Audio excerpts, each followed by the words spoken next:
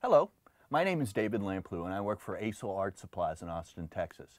I'm here today to answer the question, how do you draw treasure chests? I put in the horizon line because what the hey.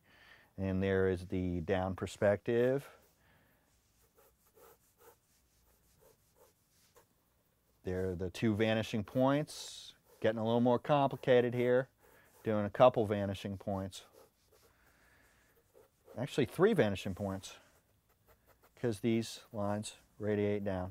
Now, the lid like that.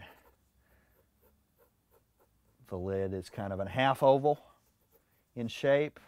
This exercise, or like anything that's almost like a still life, it's all going to be, you're all going to be building these things out of shapes. You notice I'm doing rectangles and base shapes like ovals and stuff, and just trying to get them in perspective before you go into detail like reflection and that type of stuff. This box it's made of wood. You want to make it solid, so you really show that it's solid. It can hold a whole bunch of jewels, which are very heavy. When these chests used to be used in ye old days, they were quite heavy, and if you put them down wrong, wooden corners that were mitered together would get smashed. So they tended to put iron ribbing on the outside. The idea came from making barrels.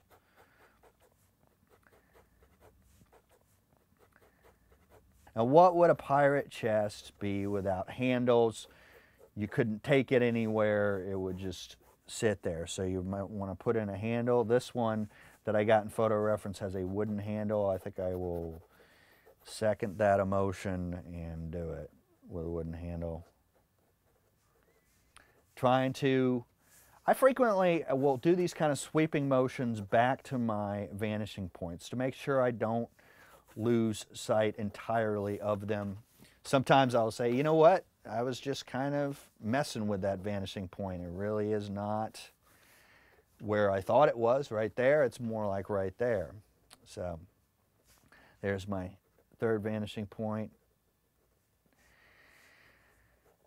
Now, you can do all this stuff and line it out with a ruler, and I exhort you for doing it in three-point perspective like this. Sometimes this bottom vanishing point is quite a bit down here, and it can be very complicated drawing radiating lines to it.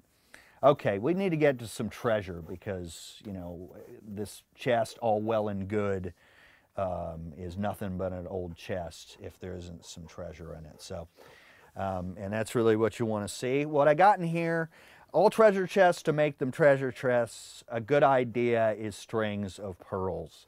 Kind of easy to draw. They're made up of little balls. You want to have kind of a pile of coins, and that pile has dimensionality, and it works in perspective. Anyway, it's time we put a goblet or something else in here so we can get some bigger objects in there. Again, the goblet is in relative perspective. I'm going to put little handles on it. Maybe it's somebody's bowling trophy or pirating trophy, whatever. Pirates get, you know, world's most booty. I don't know.